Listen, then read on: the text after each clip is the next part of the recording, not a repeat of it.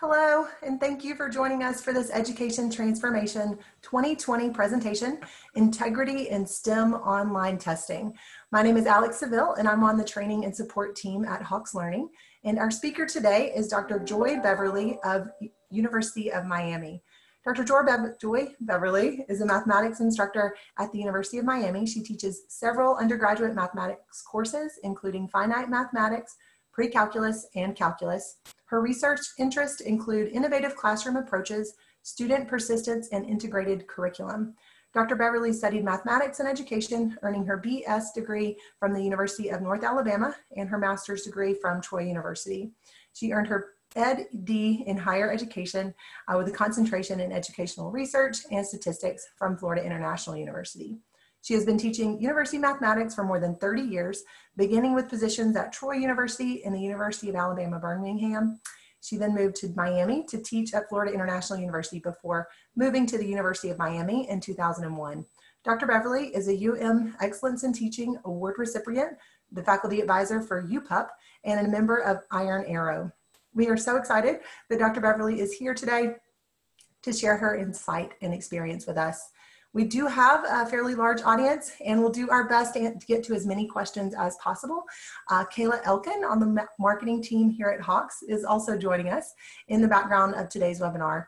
She is here to help answer your questions throughout the webinar, so please enter those into the Q&A as we go along, and she will write back to you. If you have questions for Dr. Beverly, we will save those for the end of the presentation. On that note, I will hand it over to our presenter. The floor is yours, Dr. Beverly. Thank you. My name is Joy Beverly, and of course I teach mathematics, and so maybe a lot of my examples will be from mathematics, but I've also been collaborating with some of my colleagues in chemistry and physics, and find that we have similar problems with integrity in online testing, especially because we were forced to pivot so quickly from being in person to being completely online, and then also having some things happen in the summer where I was able to try to not only create good tests, but also to work on testing procedures. So just to talk about the importance of students actually just doing their own work, doing their own authentic work. What I try to tell my students is this: I don't like to talk about so much about how to cheat, how people cheat, talk a lot about cheating. Instead, talk a lot about honesty. I had one student recently that kept saying, but what would cheating look like? And it was almost as if he was trying to get a playbook, I don't know, for how he could move forward and not get caught, or maybe how he could avoid it. But I said, just submit your own authentic work. As long as you're creating it with your approved resources, you should be fine. And you shouldn't have anything to worry about or make you nervous, especially if you're being videotaped and maybe proctored through video, and that's maybe a novel approach for students, that as long as they're just doing their own work, then they should be fine. All right, so let's look at these kind of two areas on how we can promote academic integrity when we're in an online testing environment. The first one is the way that we construct and deliver the exams to the students. That's the first thing we have to think about, and think about how we're creating those and delivering those. But the second one I think is very important is proctoring. Whether it's live online in the classroom or something that is delayed with a video, whether you are going to watch the video later or a service will watch the video later. And I've actually done both. So we'll talk about both of those approaches. But when we're talking about the type of exam that would promote integrity and students doing authentic work on their own, we may have to write a lot of original questions, which of course takes a lot of time. Also multiple forms, as we would in the classroom. One problem with this is, as we're disseminating these forms online, it's different than if we might have a controlled paper copy in the classroom, which students wouldn't maybe ever have in their possession. Now, every time we broadcast one, it's out there. And so having to come up with new and original questions is very, very time consuming. From the students, though, perhaps we could require written responses, supportive work, even though many of you are aware in math and physics and chemistry, maybe in biology, but definitely in math, I know that some of the apps that will help students to not be honest and not do their own work, but will do the work for them, will not only provide the answer, but also will provide the supportive work. Require some application with the calculation and not just the calculation or the answer. I've actually gone to providing formulas or open notes in some cases, because if I don't, I feel like even the good students would, say in a room like this, be able to somewhere have a formula instead of memorizing, and I wouldn't really know. So I think it's better just to go ahead and take away those formulas and things, the tendency to want to write those somewhere they shouldn't have them, and just say, I'm just going to give it to you, or let you have it on a sheet. If you're trying to prevent students from illegally collaborating, then present one problem at a time, make the order shuffled, prohibit backtracking if that's allowed on your software, and also maybe, and this kind of goes with the supportive work, but require not just an answer, but a reflective or an explanatory sentence. When students do that, it may become evident which ones have either just not had full understanding or with their answer, and maybe they got it themselves, or not even gotten the answer themselves at all. And those things are a little bit harder to find or glean from online sources.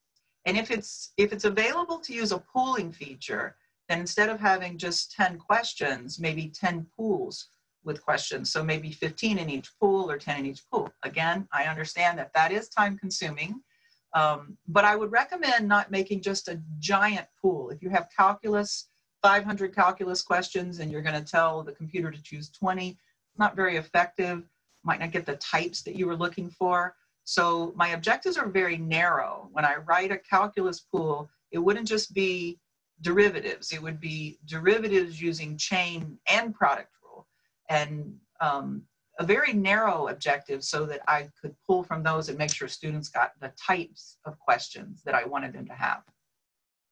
Now, if you're going to deliver an online test, it's really best to have a practice exam.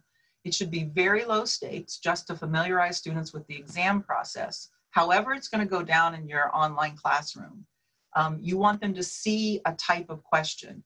It might just be, if you have multiple choice, you might say, did you read the syllabus?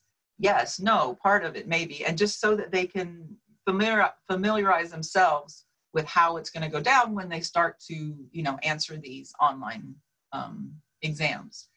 You want them to perfect their setup. And I'm going to talk a lot about the setup of the view with proctoring and how their setup in their testing environment should be. Kind of on the backside, you also, if you do a pretest, which is very low stakes, usually students would not cheat on a pretest. And so you'll get a sample of their handwriting if you ask them to do a few problems or some easy problems, or write a few sentences about themselves, just to have a sample of their handwriting. Now, just having said that, I find that as the years have gone by, I don't see students having other students write their work as much.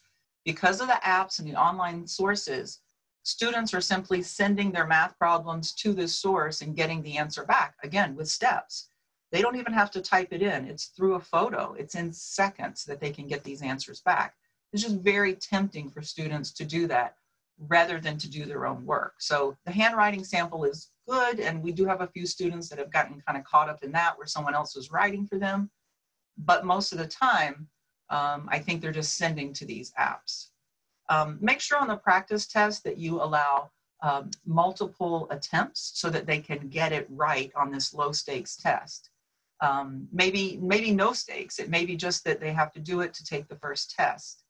And when you do, give them very detailed feedback. And I would give feedback, or I will give feedback on this practice test for my students to every single student. And the reason for that is this is a 5-minute test. I have an hour-long test coming up. I have 250 students. And we're going to talk about how I am really not going to be able to look at every hour of every student's test on video when it happens. But what I can do is look at this 5-minute test. And when I look at this test and I make a comment on the placement of their hands or something in their environment, it lets them know that I'm looking, and they will project that and believe that I'm always looking. That's been my experience. So I will correct something or make a comment on something. There are very few students who get everything right on the pretest. So I will have a chance to correct some of that. I think that the most important thing, and I've talked with chemistry about this as well, is not the way you're seeing me with my head and shoulders here, which is what some disciplines would want, but the hands in the workspace must be showing. Because by and large, this is the way that students cheat, by taking some sort of a phone or some sort of another laptop and using some other technology in that way. So it would be with their hands and looking at their workspace. So I think that is the most important thing. If you're going to watch them and proctor them live as you're proctoring in an online classroom, I've done this before, and I have a gallery view, but my classes are large, so one gallery view is not enough. So I'm either switching between gallery views, or I have 2 laptops and a desktop set up so that I can watch them all at the same time. I've tried different modes with presenting the exam. Obviously, if I just share my screen, they all have the same exam, and they're very good at sharing with each other, even in real time. I have to make sure their hands really stay off the keyboards, either mostly or maybe almost never touching the keyboards, maybe only minimally, because one of my students was cheating and she kept going to the keyboard and she said, I'm just trying to make it bigger, but the work that she turned in turned out not to be her own. Record if you can, and it doesn't always record the students as they think, but they hear it's being recorded and they're not sure what's being recorded.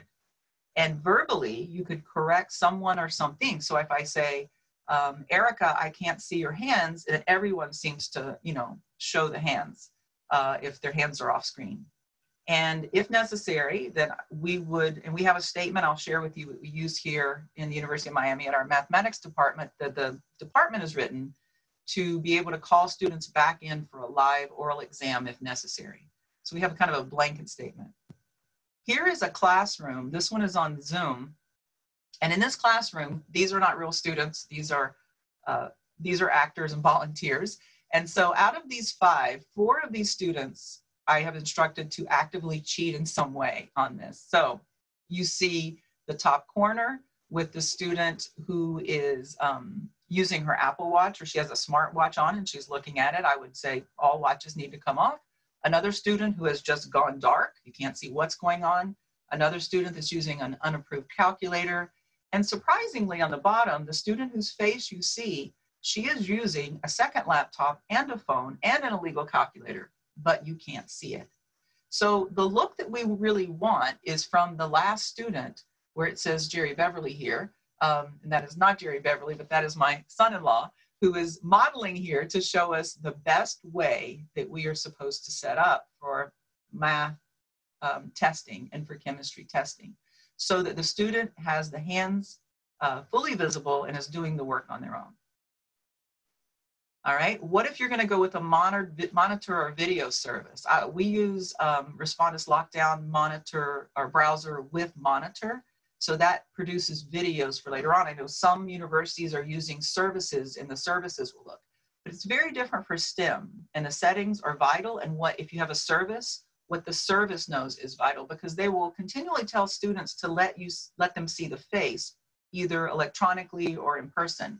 But it's not seeing the face, I think, that is so important. It is seeing the workspace. So these things, when we're going to look at the settings, are important. Also to contribute. No backtracking, I think, is important.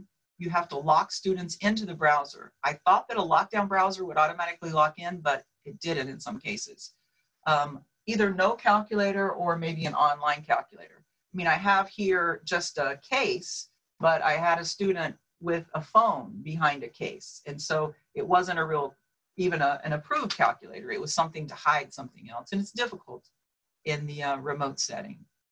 The thing that I do on Respondus is to deselect notifying the students during the exam, because otherwise, as they look down to do work, it will continually interrupt them to tell them it can't see their face. And then they end up trying to do a problem like looking down like this, which is not really appropriate. So it's a little bit different positioning. These are some of the settings I use on Respondus Lockdown Browser. I do force completion. Don't touch the password. The password is generated because it's on monitor. So don't change or give out the password. It's an automatic thing. I make sure that I don't use my own password, but I just have it display at the correct time. I also will present the questions one at a time and prohibit backtracking. Maybe your software allows you to do that. So these are some of the settings I use on the test itself. When I go into monitor, what I didn't understand at first when I started using it was that if I require the lockdown browser and the monitor, I have to open up the advanced settings. I did not have initially lock students into the browser checked, and I couldn't figure out how students were exiting. So what they were doing is looking at the test, they couldn't access other sites. They would exit, go look at an answer, come back, out and in, and that really defeated the purpose for me. Also, if you'd like, you can enable a calculator if you expand the advanced settings so that you could use an online calculator. Just has everybody at the same level of calculator if you're going to allow that. I do customize these settings where I edit the text here for what I want my students to see. One of my daughters is in nursing, and nursing school actually has them take out their phone while they're in the beginning phase, take a picture of their computer, because students have been known to stick sticky notes and different things on the computer or have other windows open. And so ask them to show that, to make sure that even their computer screen is clear. And this is probably the most important thing, is the facial detection. I have to deselect the notifying the students, because otherwise they are constantly pinged when they look down to do work. So I'd like to show you, this is my daughter who has modeled cheating for me. So I had her take this short test, and she's modeling cheating. She has earbuds in where she could be listening to something or someone else. And yet, Respond has flagged her as very low concern. Why? Because it can see her face, but it can't see her hands. And her hands were on a phone and an illegal calculator and all kinds of things to help her on this test. So I had her do it again, where she pushes her hair back so I can see her ears. She checks in with her face, but then she moves it to show her workspace for the rest of the time. And that's what I'm really looking for from my students. However, Respondus tells me there's a high likelihood she's cheating. So it's completely reversed, I think, for what I want students to do, because I want them to show not their face, but their workspace. I have a student here who is using a straight-on setup, but sometimes students will say they can't get this setup because their desks are too small. So sometimes students go to the side, and it's very helpful to go to the side. So here is throughout the thumbnails that I see. I don't have to watch the whole video. I just look at the thumbnails, see if I see anything suspicious, and I move on, because I can't look at everyone's video. It's impossible. And I can't look at everyone's work in detail. All I can do is review what I can review with the time that I have, and not stay up all night with my 250 students. So what I do is I do designate students who I already suspect of maybe cheating on homework, because I see something suspicious there. I'll just kind of look more carefully at them. I'm looking for other red flags. I'm looking for their hands leaving the frame. I'm looking for their hands on the keyboard for more than just advancing the screen. I'm looking for two hands on the keyboard. I'm mostly using my professional opinion to see a mismatch between the classroom performance and the online testing. So if a student can't answer any questions in class and is perfect on their test, I would just be looking into that. I would also be looking into that if a student's perfect in class and not doing well on tests, and see what's going on with the mismatch. Students often work too fast. They use advanced methods or strange methods that we have never done before. And I found that before that's provided to them by an online solver or a machine. Sometimes they're supposed to submit written work through a PDF, and there's a big gap between when they say they're submitting it and it really is submitted. So maybe things are being changed. If we do believe that there is a lack of integrity, I think we have to act swiftly and decisively. We have to report them, because if we don't have a report, they could be cheating in 4 or 5 different classes, but it just seems like a one-time thing. So not necessarily to have a student expelled or suspended, but just to put on record that we have a concern about academic dishonesty. This is the statement that our department has written, and we say that we have the right at any time on any assignment to have students come and verify their work.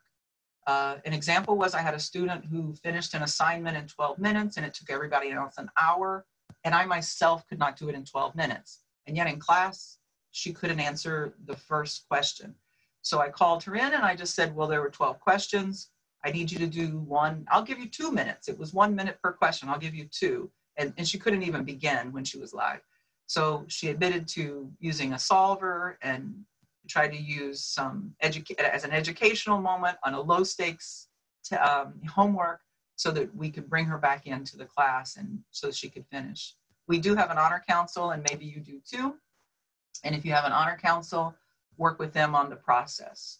So it kind of comes down to this. In STEM teaching, with chemistry, with math, I believe that the right-hand setup is the preferable setup for watching students and proctoring them as they take tests.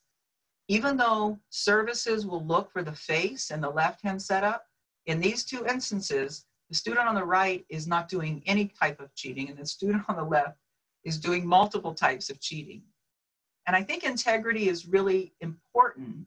At my level, where I'm teaching here at the university, we have students that are pre-med, pre-engineering, and there are serious consequences if students lack integrity, or they lack skills, or they are relying on a machine or a phone or Googling something to get the answer, and they really don't have the skills themselves to move forward. So that's one of the reasons why I really want to do that, and also to protect the student. If the student here on the right is not doing anything wrong, he might not do as well as the student on the left who is actually doing a few things wrong. So that's it for me today. And I think now Kayla is going to come back and share some questions.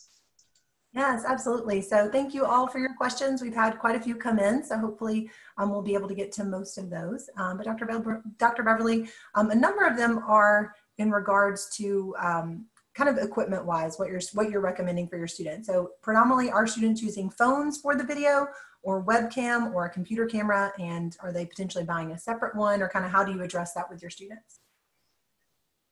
So since we went remote, one of the requirements for taking the class is that they have a working webcam, and that they also have audio, and that they have a setup, and it's a description of a desktop that they would use. So I was much more lenient when we were forced into this in the spring, and I just kind of let students join however they felt comfortable, cameras on, cameras off. It just completely changed this time because it was not successful.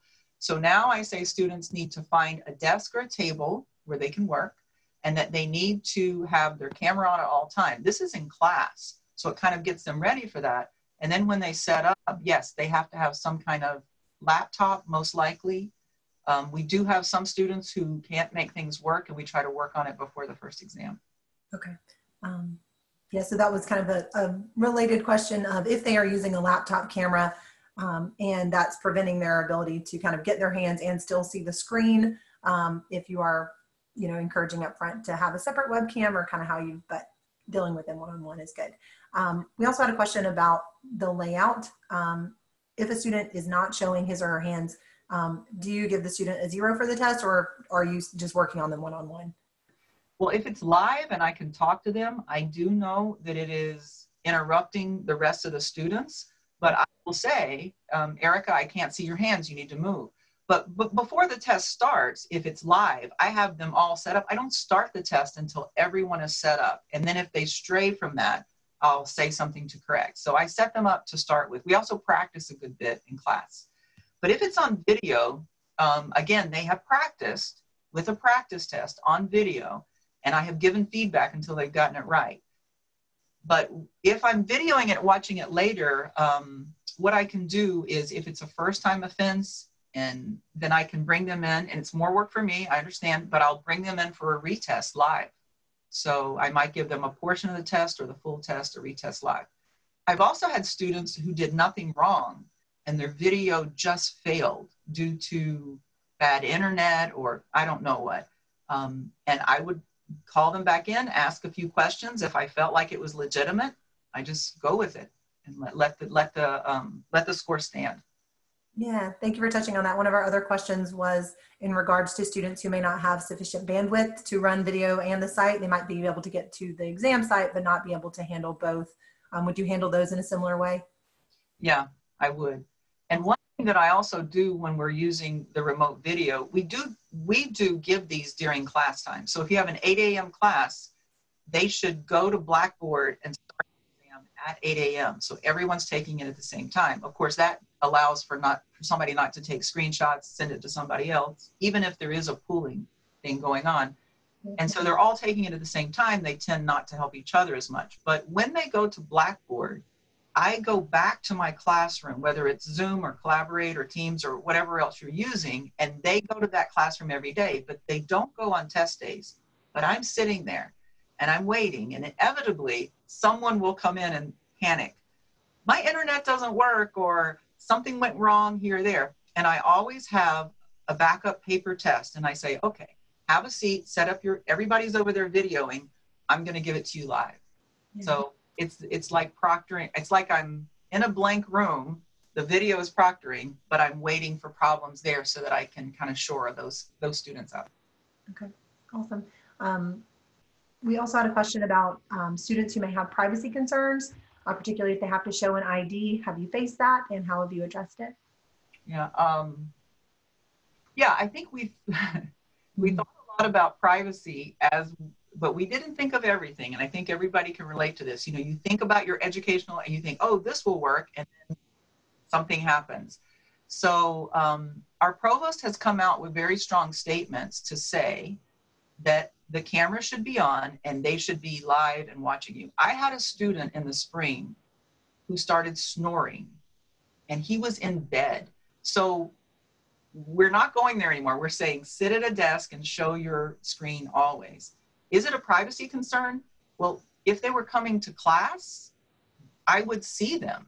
Now, I know that some students, I think we're dealing with students that are partially here on campus and maybe are more affluent, and so they don't face certain situations that maybe others would face in a different school setting. So that can be an issue.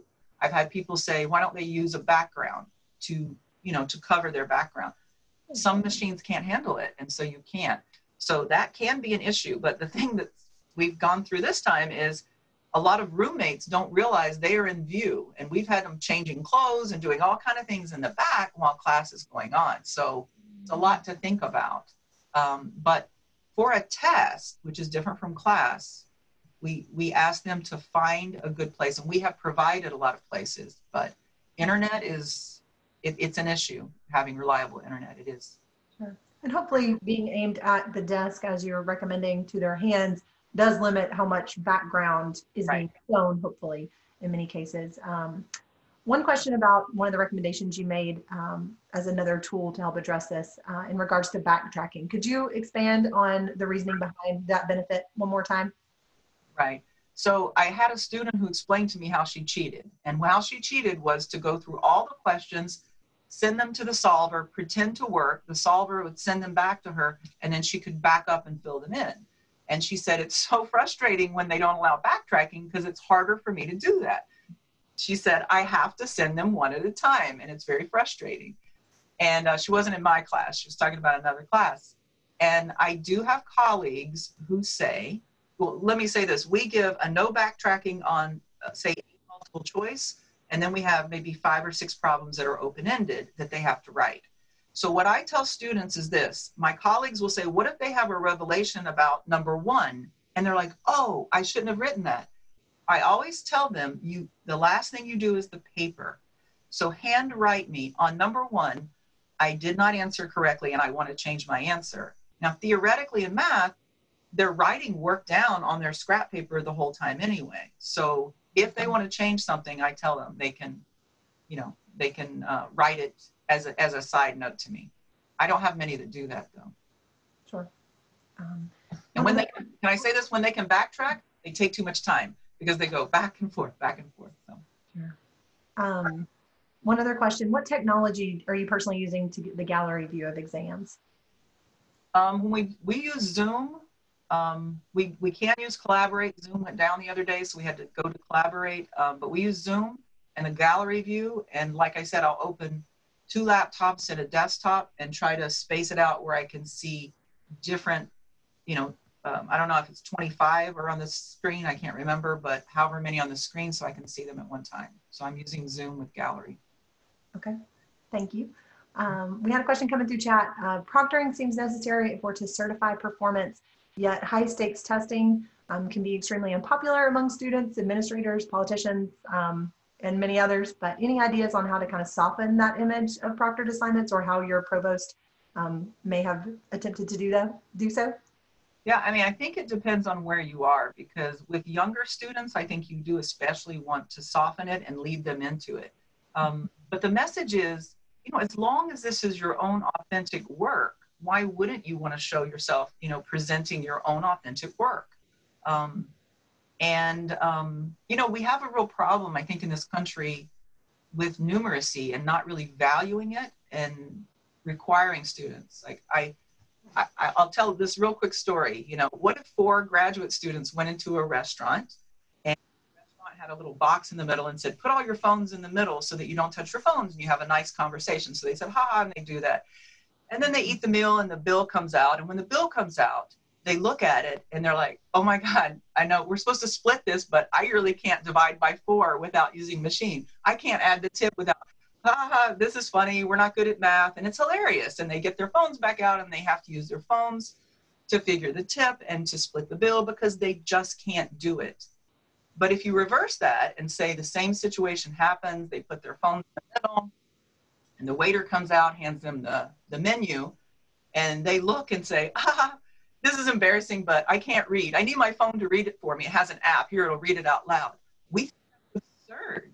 But we think the first one is kind of funny, and we relate, or some people in our society relate. But in numeracy, in illiteracy, we don't stand for illiteracy, but we're willing to stand for innumeracy. And we need to push for literacy and numeracy without, at least the basics, without having help from an outside source, I think, in both cases. So part of that, you can call it high stakes testing, but I'm saying there should be a multitude of ways you do work, but at some point you have to say, this is my original work. This is my authentic work. Sure. Thank you. We have a couple of logistical questions. I'll try to kind of pair those together. For a written test, how are your students submitting that work to you if they are not face-to-face? Right. So they usually go through multiple choice, and then for the written portion, which is the bigger portion, we watch them create it, and their phones have been put out of their reach, so they have to stand up. They announce to the screen, I'm going to go get my phone. So they walk over, they get the phone, they come back, and they have apps that make PDFs, and it makes multiple page PDFs. So they take the PDF and then they announce to the screen, I'm now going to send it. There is a way, it's difficult, but to send it while in lockdown, but it's difficult for some students to do. So we have a Dropbox in Blackboard, and they have 5 minutes, but we'll take it within 10 minutes to send that in. We have to make sure that it is a copy. We have had other students sending a link, which they change later on. Mm-hmm. So we have to, and it's still a little dicey, but we're looking for them to send that work. Yeah, doing the best that we can. A related question, for a traditional 1-hour test that you might give in person, how much additional time are you allowing to give that test online? Probably about 15 minutes for the upload and the, kind of bringing everything together in the end, yes. Okay. All right. Let me see what else we may have.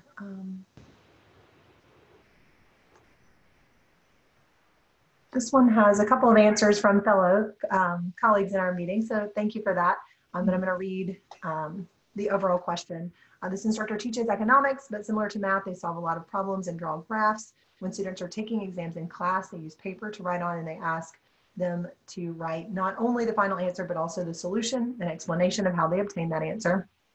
Now, with online exams, do you have any idea of how we might be able to achieve that similar outcome? In Blackboard, they can write a short answer, but find it hard or in some cases impossible to write out full formulas or solutions digitally. What about graphs on online exams? Just any additional thoughts there? Right. If you're on Blackboard, you can write a file response question and it's there waiting for them to upload. So I don't know if you're proctoring or not proctoring, but you can see them if they pick up their phone, make a snap and send it to the file response. So they can attach a handwritten note. And you're right, it is difficult to type these, to make graphs on, I mean, it's so difficult to type things out with all the notation. So I think writing is sometimes, or maybe for me, most of the time better, just to capture it through a PDF. We use OneDrive, and we also, which works with our own system, but we also use Adobe Scan, and it does really well to make multiple pages. They tend to want to send one page at a time. And I've gotten them where I have to keep sending them back on the practice. Like, this is not a PDF, this is a JPEG. You know, this is 5 separate PDFs. You didn't staple it together, so to speak, by putting it in one. It's very easy once you know, they're pretty savvy. You know, this is a picture of your cat. This is your history homework. You know, it just keeps getting wrong until they finally get it together on the practice.